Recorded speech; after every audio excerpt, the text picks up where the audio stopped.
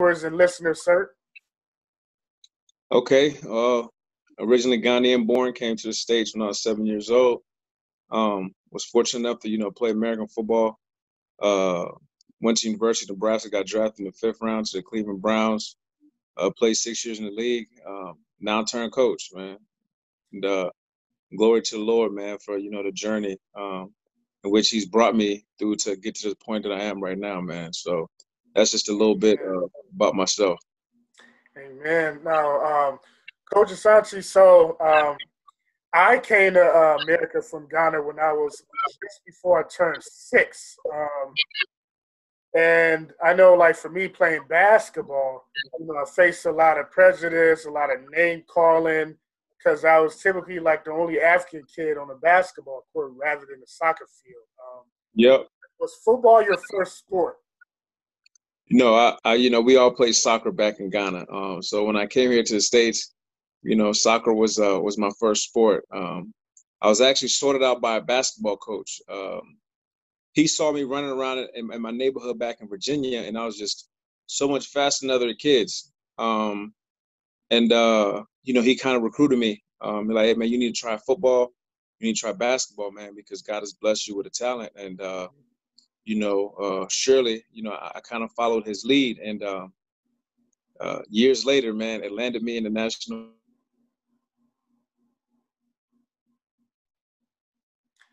Beautiful. Now, I'm definitely gonna have my mom listen to listen to that part because it's funny. My career path for sports was kind of similar, except basketball was my first sport. But then a Detroit Police Athletic or PAL League coach recruited me for football and tried to pull me from the basketball court because I could jump higher than everybody else my age group. And my mom, in her words, I still remember those words to this day because my mom, she spoke Twi and some other Ghanaian dialects, but she said, "Hey, Kofi, oh, une kasiye, better no football." And Oh, I was constant. like, Mom, and that just crushed me, man. And I took my skinny self back to the basketball court, and the rest was history, man. I probably should have maybe been more persistent, but my mom was an old school Ghanaian parent. So how did your mom handle you playing football? You know, my uncle calls football foosball, Jimmy four. Jimmy football. That's what he calls it. But to be honest, you have to be a very, very intelligent person. You have to be super sharp in order to Yep. play the game of football. It's very, very it's an intellectual game. My mom, my very first year playing organized football, I broke my elbow. I broke my elbow. It broke. You still see the scar from the surgery. Um, so being from an African family, we came here to the States, to be doctors and lawyers. That's all they believe in, Facts. doctors and lawyers. Facts. So my mom was like, "Oh, this is probably a sign that you shouldn't be playing this game." Yada yada yada. But my father spoke a different voice. My father was like, "Hey man, listen, if this is what you want to do, man, chase your dreams." He was a little bit different. Oh wow. My mom was like, "Hey, look, you should just focus on your books, go to school, get a degree, get a good job. Maybe you should just leave this football thing alone. Your first year playing, you broke your elbow, and I was out for the whole season. It was the very first play too." But my father was like, "Hey, look, listen, I know this was like a freak accident. I know you love the game. Just chase your dreams." And there was always like a still voice, man, that kept talking to me. And I know it was the spirit of the Lord. It kept telling me, man, just to keep pursuing and keep chasing my dreams, man, never to give up. And not let, there's one incident of me breaking my elbow, stop me from pursuing and chasing, this dream. And I'm glad I listened to that voice. Because I mean, there's no telling, where I would be now if I didn't follow that voice. Yeah, yeah. I know, the Lord blesses us with multiple gifts and talents sometimes, but it's always good to, follow, listen to your heart of hearts and do what you know you're good at, and not just what you're good at, but what you enjoy doing. Of And course. just blessed to do what they enjoy doing. Is real beautiful to watch. Now, take us back to high school. Um, did you experience any prejudice on or off the football field, or were you just fortunate enough to avoid all I wish I could say I was fortunate enough to avoid all of that. But that was definitely not the case. My high school coach, he didn't like me very much because my older brother, decided not to play football his junior year, and he was pretty good, very talented, big, strong guy.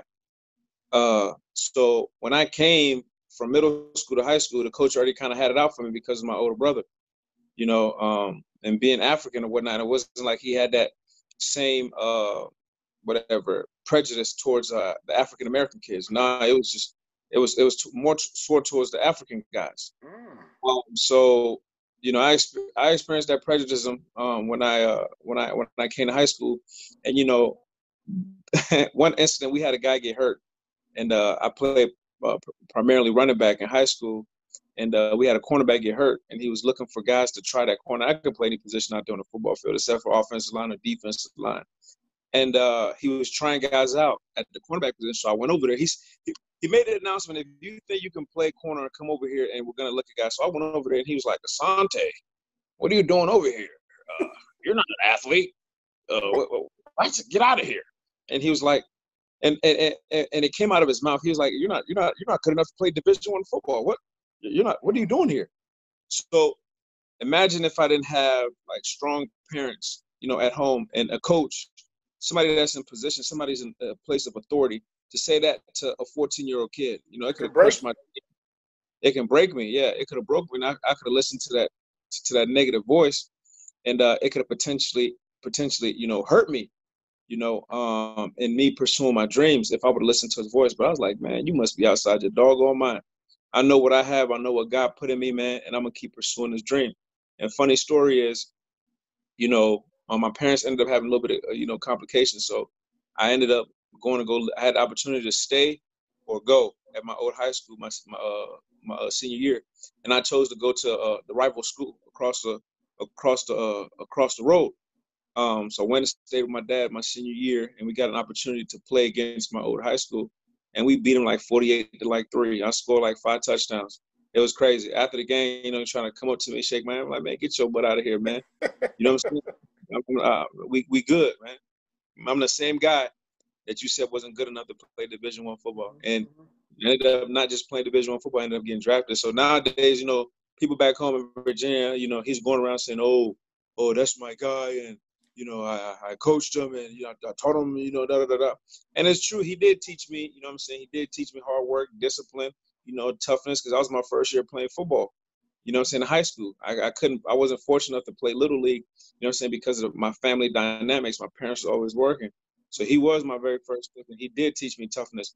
But at the same time, too, he's the same person that talked down upon me. So when it came time for me to, when the opportunity came, I just left and came back and whooped his butt. And it's interesting, how certain coaches, would try to take credit for so much. I mean, for example, I ran track for the top high school track program in the whole state of Michigan, Detroit Cass Tech, and I didn't make the Olympics, Yeah. So I mean, I had the best coach. Our coach still holds a lot of track and field records. That's almost 40 years old. I didn't make the Olympics once again, so it's not just what a coach can teach you. You have to apply yourself. You have to have the talent. It's a combination of things. So that player or athlete has to make it happen too. So you got to give the athlete the credit. Now, were you a one sport star in high school, or did you also run track? Oh, I did it all, man. I played football, played basketball, and ran track. Okay. Now, did that benefit you in college when you got to Nebraska, or it just didn't really impact you in either way? It did, because basketball teaches you a lot of movement skills that you need on the football field, and track and field teaches you how to run. So you know, I would encourage all my young athletes out there, man, to stay involved, man. Be playing sports all throughout the year, because it definitely helps with your main sport when you do get to your main sport, and staying conditioned and staying fit. Being able to jump basketball, being a DB, being able to go up and compete for the ball when the ball's in the air, shuffle it, just being able to go side to side, and then being able to run. Whether it's track, whether it's even a baseball, being able to track the ball. All of that helps, man. All of that helps, man. Soccer, footwork. So whatever it might be, man, whatever sport you're into, I would say, man, get involved in multiple sports. It definitely helps with your main sport. Okay. Now, I get a lot of DMs from young Ghanaian high school basketball players that want to come to America and try out U.S. junior colleges, U.S. colleges. What advice would you give student athletes in Ghana that want to make the jump over here? I would tell them, man, to just keep perfecting their craft, man, and however way they can, get working, whether it's YouTubing, what guys are doing out here, for them to, just keep learning and perfecting their craft. One thing that God has actually put on my heart is, to be able to go back to, Ghana and start some kind of academy and catch them at a young age, because if you wait till you're in high school or even get ready to go to college to play a sport, it's tough. Kids here in America have been playing ever since they were like super young and super small. So a lot of times, man, you make plays just off of experience, and you seeing a play so many times. And you need that experience. My rookie year, we had a defensive tackle. His name was Danso. Came from University of Ghana. Big guy, 6'5", about 340 pounds. Probably stronger than everybody. I'm saying? Probably stronger than everybody. And if he would have been like born here in the States and played football when he was younger, he would have ended up getting cut for the team, because just the experience wasn't there. Physically, he had it, but the experience just wasn't there. And that's what I'm seeing with a lot of these guys that, would DM me, talking about opportunities to be able to play football. And I'm asking them all kinds of questions. How long have you played? The experience level. You might come out here and be bigger, stronger, and faster than some of these kids, but these kids been playing just off experience and technique. They'll be better than you. So my thing would be, man, just to keep striving, and you have to make up for experience. So that comes with practice and hard work and dedication. But nothing is impossible. And they can achieve anything, but it's going to take a lot of work. It's going to take a lot of work. My thing is, to give them a fair advantage, people like us, we have to go back and reach them at a younger age and let them, develop like a football league little league where, they can start playing when they're 7 years old, just like some of these kids out here. They'll start playing when they're 7 years old, so they can actually get the experience, get the knowledge of the game. And then, if they have the opportunity to be able to make the leap and come over here, it'll be the playing field will be equal. Now, I was thinking about athleticism and getting technique down. Taylor Mays comes to mind, the old DB from USC back in the day. He wowed at the combine, but say it again. He was my former teammate in Oakland. Oh, really? Oh, he played on the Raiders? Taylor Mays came to Oakland